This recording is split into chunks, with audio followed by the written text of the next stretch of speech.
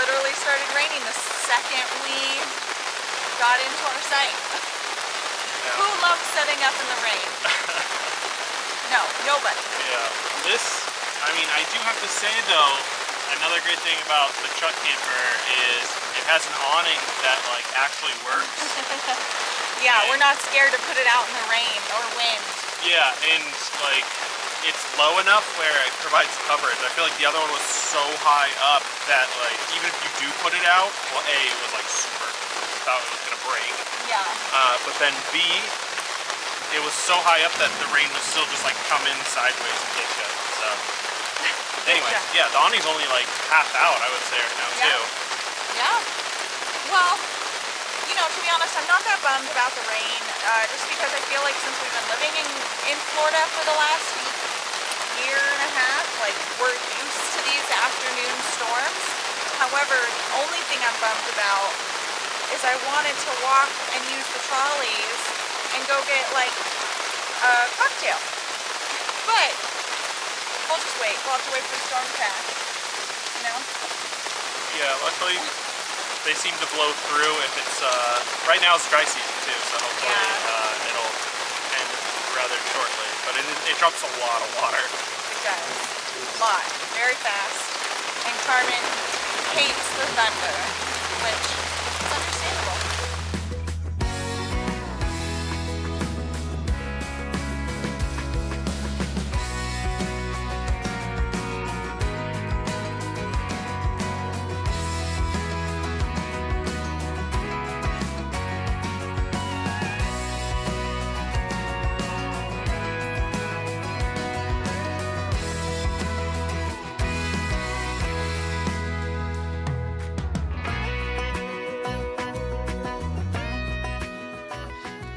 Alright, so the rain stopped.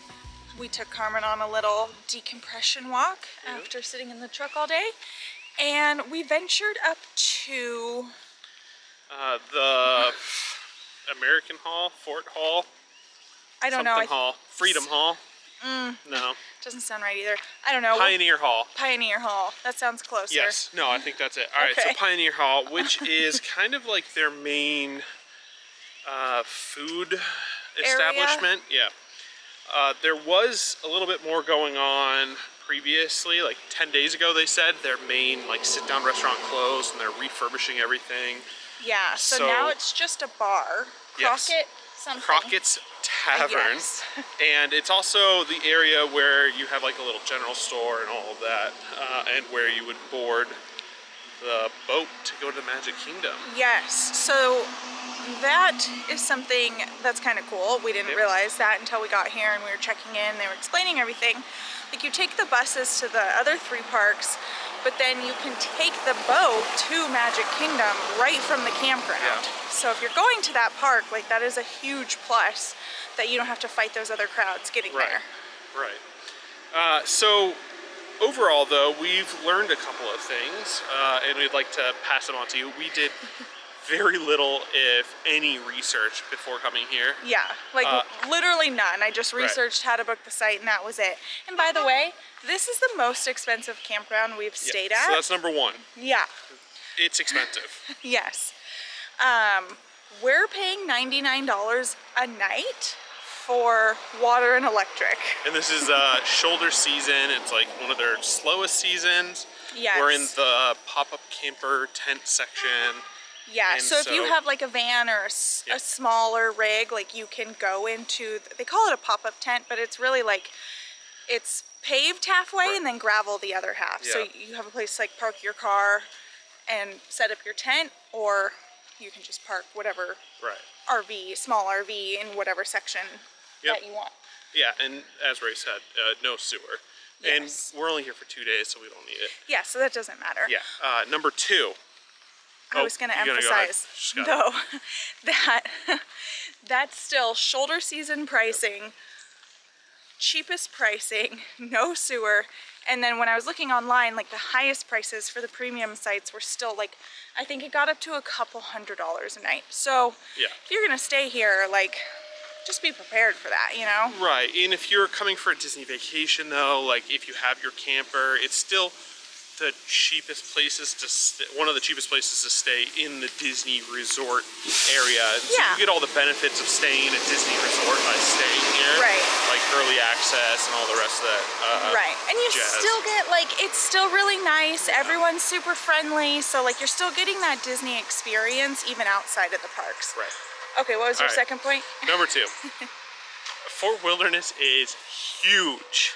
Oh my gosh. When we, like, you can go on the app and say, like, oh, give me directions to Pioneer Hall. And it gives you directions for, like, walking or by bus. And it said it would take us 20 minutes to walk. Yeah. We ended up hopping on a bus, and it took, like, 5 minutes because it took some secret back road that's not even on the map. Like, we'll show you a picture of, like, the map. We're just up in the woods with no road. Yeah. And so, and that was just pure luck. We were just like, let's just hop on that bus. It says Pioneer Hall on it.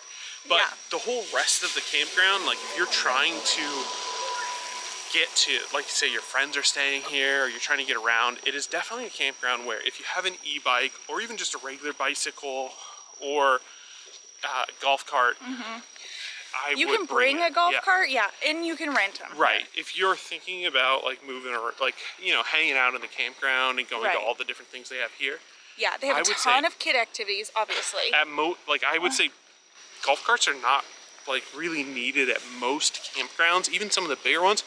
This is probably one of the biggest campgrounds we've stayed at and one of the only ones that I would spend money for a golf cart. Yeah, if we were, like we're going to the park tomorrow and then obviously like we're staying one more night and leaving, but if we were staying here and like had an interest in doing the activities or had children and you needed to get them around, like a golf cart is definitely the way to do it. Yes, absolutely. Number 3, make sure you check out the campground's amenities. So go up to Pioneer Hall. We're hoping to do, they have like a dinner show here called the Hoop-Dee Review or something like that. Yeah, I don't remember. So we're hoping to do that tomorrow if we can get reservations, but yeah, it had good reviews. Yeah, last minute. We figured why not. And then you can go up to right next to Pioneer Hall is their trading post where you can get, this is actually food. So we bought breakfast for tomorrow because we're gonna wake up and go to the park. So it's like eggs and sausage and bread and all that. Yeah. So. Yeah. So those are our tips so far.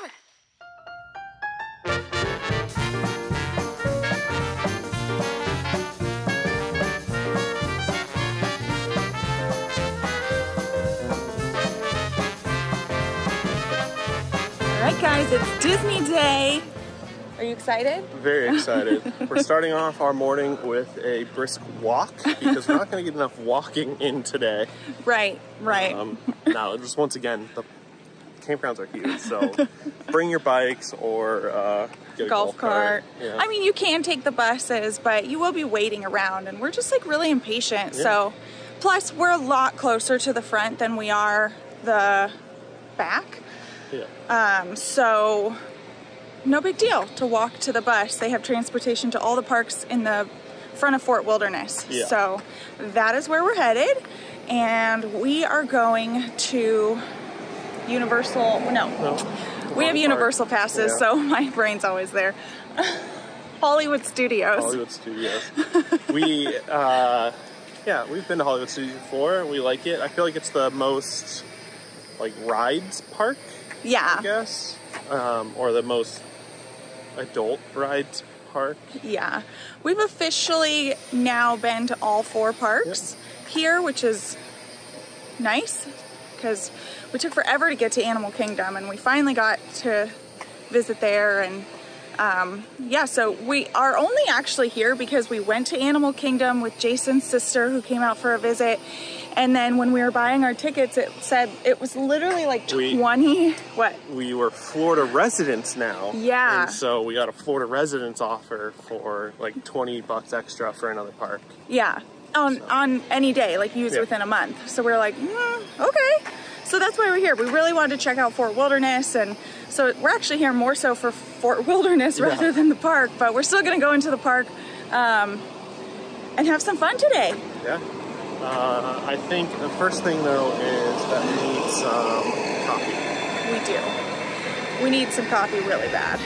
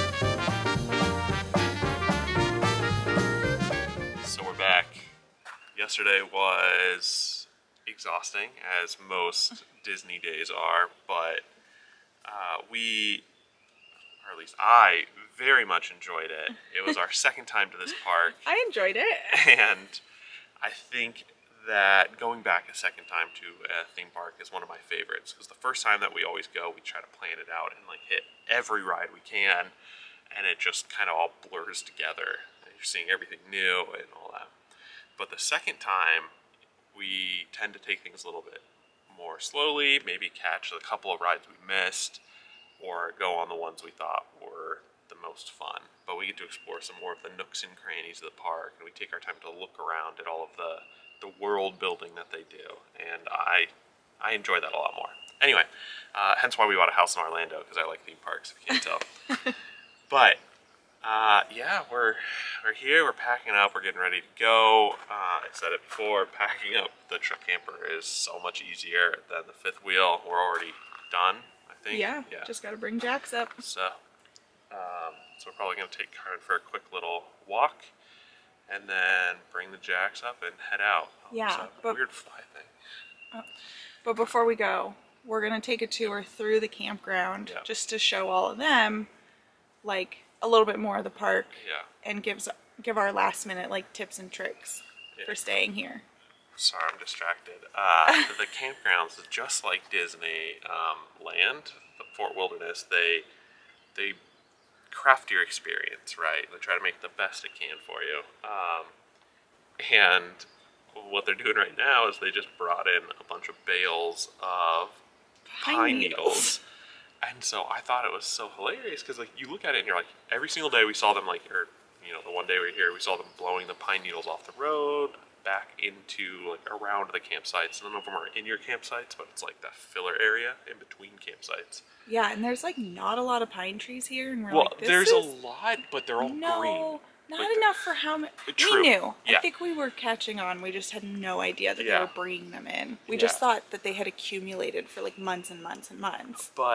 And so like our campsite here has these, like, you know, they're really nice crafted, but the campsites next to us don't. Like, they do have pine needles because there are pine trees, but it's not like fully packed in like here. Anyway, so they're taking the big old bales of pine needles and they're laying them out and spreading them out. And I think it's great, because it definitely makes you feel like you're a lot more rustic than you are. Like you're sitting in Orlando, and it definitely adds to the experience. Yeah, it makes it feel like one of the like national forest campgrounds, you know. Yeah. But very curated. I don't know, kind of cool, I guess. Yeah. So, kind of funny, but kind of cool. I mean, there's a market out there. Disney is apparently buying pine needles, so if you want to sell pine needles, try to get on that Disney list.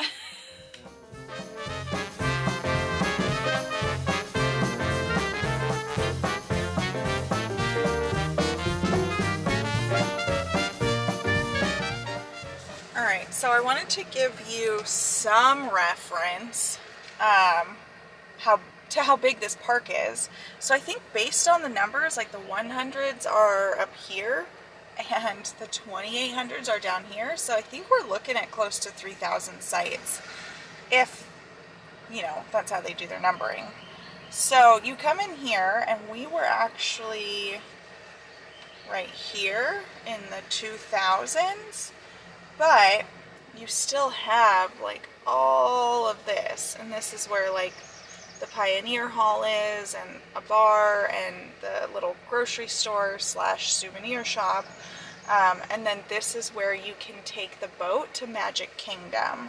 And then if you're going to any of the other 3 parks, you have to come down here and you can catch a bus, and that's what we did yesterday, and it was really easy. You know, obviously Disney has their bus system on point and on schedule and everything like that, and then you take a bus system within the park to get to your different numbers.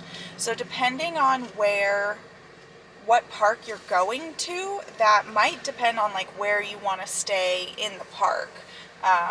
So if we were going to Magic Kingdom, I think it'd be really cool to stay up here and take the boat over.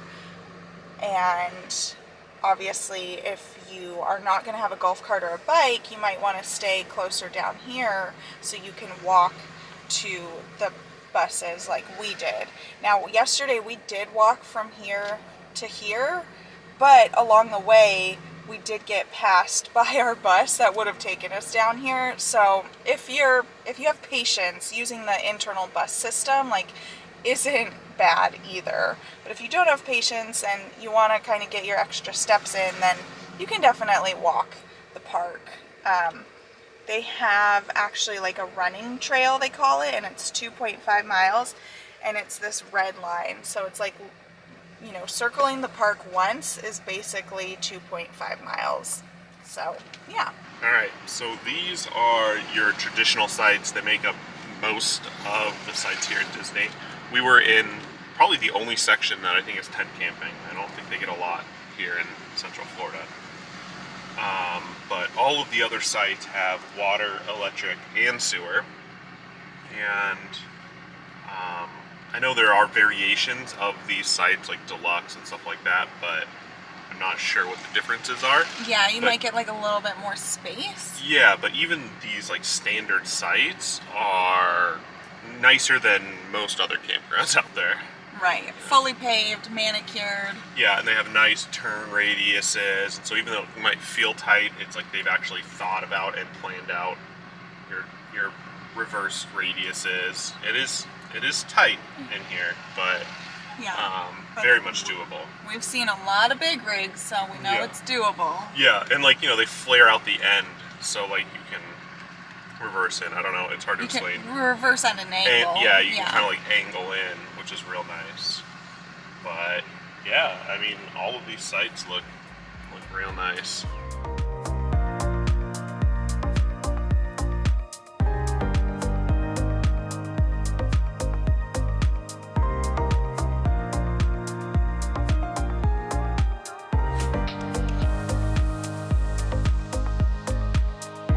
After 5 minutes of leaving the park and hopping on the freeway, this happened to our truck.